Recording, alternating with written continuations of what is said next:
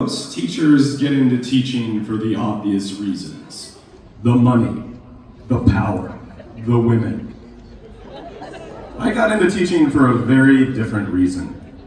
I like the look. I like corduroy and tweed. I like chalk dust on my pants. I want you all to take a moment to take a good look at all the teachers gathered around here today. And you can't deny it. Teachers are cool. I didn't immediately set out to become a teacher, and so I was really surprised in New York to realize that just about anybody could become one. All you needed was a college degree. You could go in and fill out a yellow form and become a substitute teacher, or you could fill out a white form and become Mr. David, certified teacher. So I filled out the white form. I came home. I was the first of my roommates to have a real job. That was pretty exciting.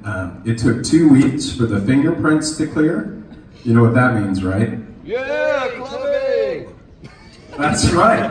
It means clubbing. It means going downtown. So it was Monday night. There wasn't much going on. We went downtown. Most of the places were pretty dead. Not a lot was going on. So we decided to hang out around the World Trade Center. As a matter of fact, we planted ourselves at a picnic table right between the towers, and we were feeling pretty good about ourselves. The World Trade Center was like a real symbol of New York City.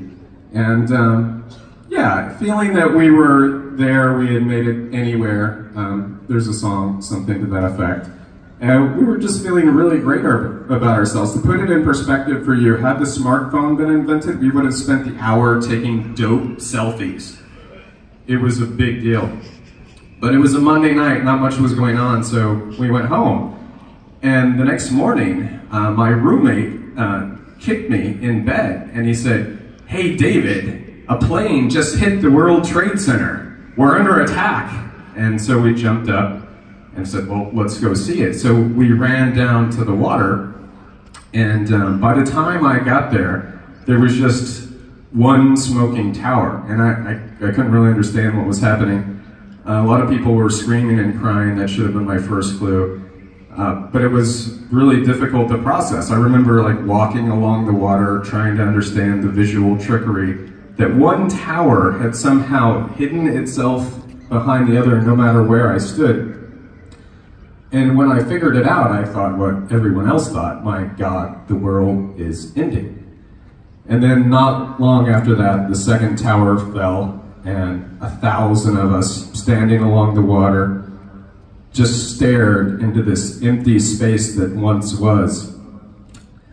The next day, a thin layer of snow, of ashen snow, coated all of the 5 boroughs. New York's 9/11 was pretty surprising to me. It was surprising to me because I think on some level I had been operating under the assumption that history had ended. History seemed to still happen, but it happened in other countries or to other people. History had a way of happening to Donald Trump or Barack Obama or LeBron James. It seemed that there were spectators and there were participants, and most of us were spectators. 9/11 changed my thinking. We are all participants. There are no spectators. History is alive and well, and we are all a part of it, and we are all in this together. Thank you. Thank you.